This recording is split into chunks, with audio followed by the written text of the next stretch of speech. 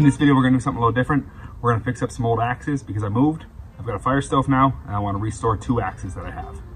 Camper's still here, just haven't used it much recently. Got other things going on. But we have a backyard now, so that's pretty rad.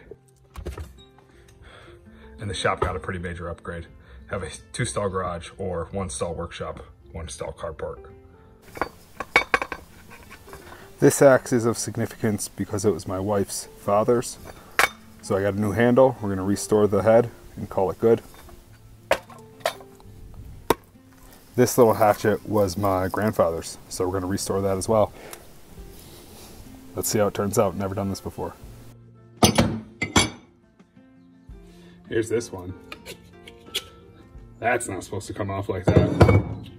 So this is an old handle who's lived its life. Time to move on. Same with this one. She needs a fresh handle. All right, now I'm gonna soak them in some vinegar.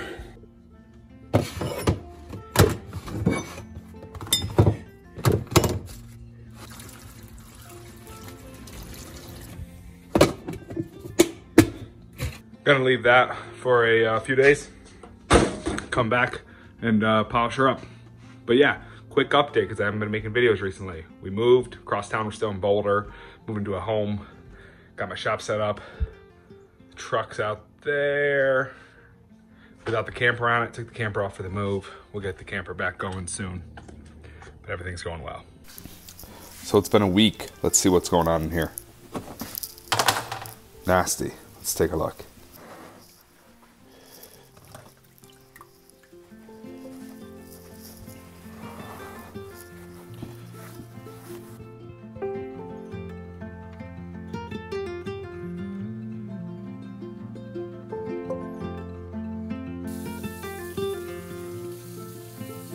This is how they cleaned up.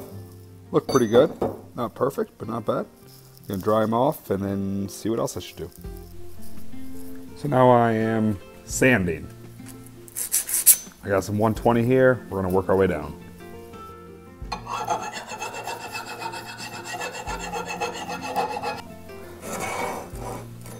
Sanded it down. Looks pretty good.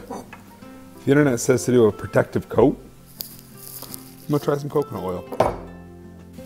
Coconut oil applied. I don't know. Seems fine. Gonna try to put the handle on now. Handle up there. New handle. $11.99 from the hardware store.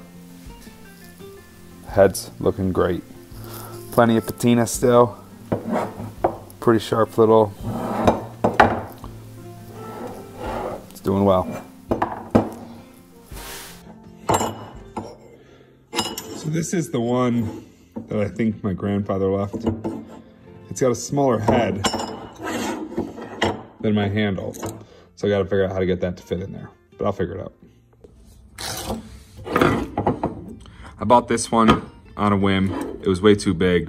I tried to fix it. It went poorly. So I bought a new handle. That's actually the right size. I measured it, and now we're just getting it to fit nice and snug.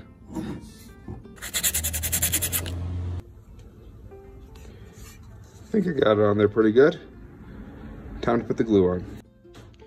Bit of a Frankenstein, but I think it's gonna work. Now I'm doing this little hammer too. Again, it's too big. I gotta sand it down. I think that's the right thing to do.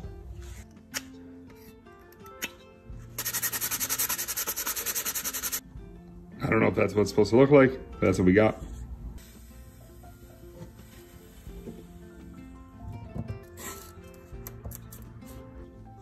This one came out good.